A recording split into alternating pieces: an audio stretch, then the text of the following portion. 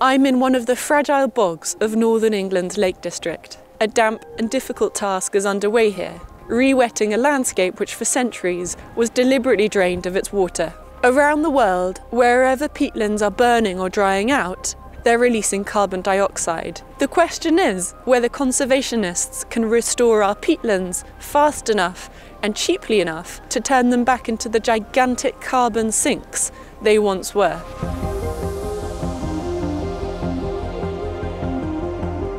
We're on Wasdale Head here, and this big fell, as we call it in Cumbria, has been drained, probably for a mixture of grazing and for forestry. So there's lots of little, what we call grips, so little small drains, and they're very close together. And what that does is it draws the water from the surface of the peat. So before this has been drained, you would have had a nice mosaic of sphagnum carpets and mosses, different species, and they're the kind of living, growing carpet which makes peat bogs quite a special habitat. So an active peat bog is where these sphagnums are growing in a nice wet acid environment, and the tops of the plants grow up, it dies off. Now it doesn't fully decompose, and then the sphagnum carries on growing. So that keeps on growing, it lays peat, keeps on growing, lays peat. And so that's what then forms the peat. We've got 2-3 metres of peat here, and that's over many thousands of years of this slowly accumulation of peat. When you drain a peat bog, because it dries, air gets in, and that carbon within the plant then gets released. So that's kind of why the re-wetting is so critical, is to keep it wet, locks in that carbon, and it also locks in methane as well, which is another greenhouse gas. Do you think there's an appreciation of what peatlands are and what they're doing for the planet among the landowners and the farmers? The whole nature recovery alongside farming is coming to the fore. The funding mechanisms are changing from government-based to blending with private finance and bringing private finance and people paying for the kind of the ecosystem services that come off the land, whether it's carbon, biodiversity, flood risk mitigation. There could be lots of stakeholders who may be interested in the benefits of slowing the flow, whether it's water companies, insurance companies. This is how we maybe need to start developing models to attract the blended private sector finance. Peatlands have accumulated carbon over hundreds of years, many cases thousands of years. So they're drawing down carbon from the atmosphere through the photosynthesis of the peat-forming vegetation. Peatlands around the globe store about 650 billion tonnes of carbon, and that's actually more than all the carbon that's stored in the world's vegetation cover. We have huge areas of peatland in the Northern Hemisphere, most of which actually are in a reasonably intact condition. Then when we go into the tropics, we've got huge areas of peatland in Southeast Asia. Then more recently, peatlands in the Cuvette Centrale of Africa have been described. Wherever peatlands form, there has to be an excess of water in the landscape.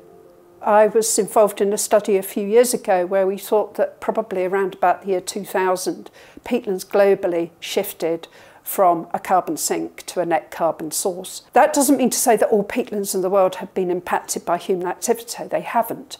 But where you have a peatland that has been drained, it becomes a very intense source of carbon to the atmosphere. Around the world, damaged peatlands emit about 2 billion tonnes of carbon dioxide a year, according to the UN Environment Programme. That's 5% of annual emissions from human activities. If all peatland really needs to stay healthy is water, what's driving peatland degradation globally? Okay, well, a lot of peatlands around the world, particularly in the tropics in Southeast Asia, but also in Europe, it has been possible to drain them, to use those peatlands as agricultural land.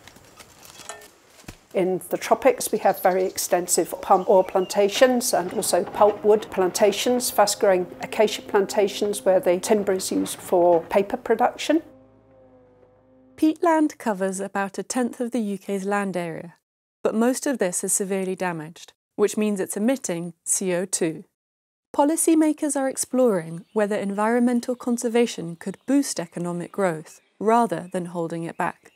There are loads of benefits to what we're doing on peat, but in other nature-based solutions, that will actually benefit the economy and create more jobs. For me, they're equal. You can't do one without the other. In fact, you shouldn't do one without the other. If you do one without the other, it's kind of ignoring the power of nature. Nature-based solutions are a really important element of what we're doing. If we re-wet our peat, it has a really useful extra function in helping us not only hold water and slow its flow down the catchment so it can reduce flooding, but it actually helps clean the water. Our target was 35,000 hectares by the end of this Parliament. That's only potentially the end of this year. And we're already on track for 27,000 hectares, and we've got more in the pipeline. However, the Climate Change Committee, which advises the UK government, said in 2023 that peatland and woodland restoration policy was falling substantially short. It warned that peatland restoration was moving 5 times slower than needed. Historically, we are looking at human factors from a range of different sources. So you've got things like burning on muir, you've also got drainage for sheep, peat cutting, and even now where the trees have come into this site, they wouldn't have been here if it hadn't been for man planting the trees next door. So Wasdale, they've got huge grips that go across the site that reduces the hydrology of the area. And this site, although we still have a hydrology issue, it's mainly due to trees from the neighbouring plantation self-seeding onto the land, so they're drying out the peat. To help restore this site, volunteers are removing some of the trees that have been drying out the land after seeds drifted over from a neighbouring timber plantation. But removing trees can be contentious, as they are often seen as a synonym for environmental protection. How do local people feel about having to cut trees down? There's probably still a lot of engagement work to be done about why we're removing these trees, but I think peatlands are more in the limelight now and people are understanding it more. So it's just really our job to make sure that when this work is happening, people are aware of why it's necessary and that it's actually beneficial to the natural environment. In some of our lowland sites, we've had concerns that if we re-wet the peatland, that will actually make the area more liable to flooding. But actually when we re-wet and we restore the bog, it should be able to slow the flow of water more. So these are kind of misconceptions that we have to work through. Working with our farmers and landowners is really important because they own or manage 70% of the land. A good proportion of that is peat, particularly lowland peat. So it's a matter of working with them. We're really increasing payments to farmers on those lowland peat areas to raise the water table in those areas. One of the biggest problems facing conservation groups around the world is negotiating with the landowners. In the UK, this means navigating the complexity of rights shared between the landowners and those who use the land, the commoners, in a relationship that dates back hundreds of years. It's all negotiation really, but there has to be some agreement come to say we're going to positively manage this land, some kind of internal agreement to say how it's going to work to ensure that there's positive management going forward. These are landscapes now that support livelihoods. So very extensive areas of plantation landscape.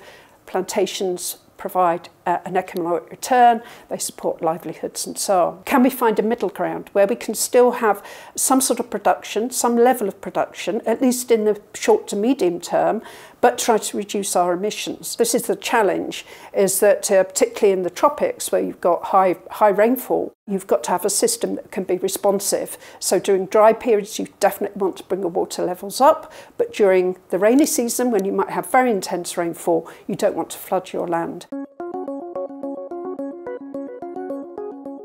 How effective and cost-effective do you think peatland restoration is as a carbon capture method compared to all the other techniques that are being discussed? Well, I think in terms of when we compare it with so-called technological solutions, carbon capture and storage, pumping carbon dioxide into geological reservoirs and so on, peatland restoration is far cheaper and also is a proven technique as well. In the UK, Germany and elsewhere, landowners have started to plug gaps in government financing for peat restoration by turning to the market for carbon credits.